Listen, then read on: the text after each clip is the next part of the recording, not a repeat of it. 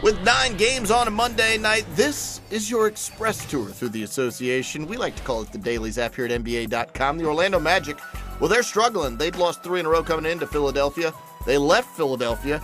Losers of 4 in a row. Andre Iguodala with the putback and the foul on that one.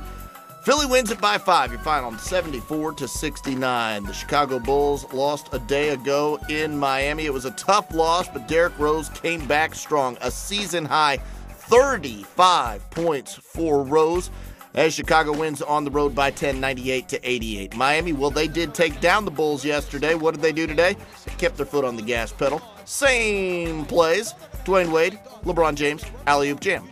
Then Dwayne Wade calls his own number. That's effective as well. Each of them scored 22, and they win it by 14. Your final, 109-95. In Milwaukee, Brandon Jennings quietly having a nice season. He's the 3rd highest scoring point guard in the NBA, averaging 20 points a game. He's only behind Derrick Rose and Russell Westbrook. His Bucks beat the Pistons by 21, 103-82. The San Antonio Spurs, behind that man, the Red Rocket, get a victory in Memphis. The Red Rocket led San Antonio with 15 points. Your final score, 83-73.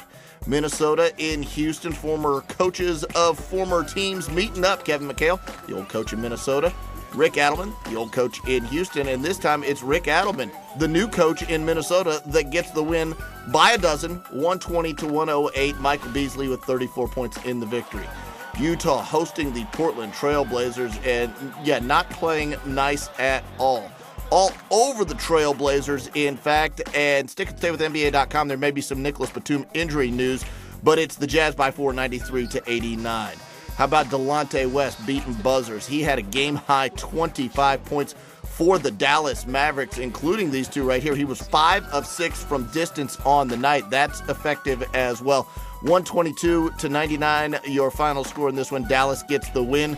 In the play everyone's going to be talking about, Blake Griffin just climbs the wall of Kendrick and absolutely crushes this one. Kendrick will be talking about this one when he's 90. Blake Griffin with the dunk of the year on the Oklahoma City Thunder, and it's the Clippers with the win as well. So in the end, good night for LA. That's your Daily Zap.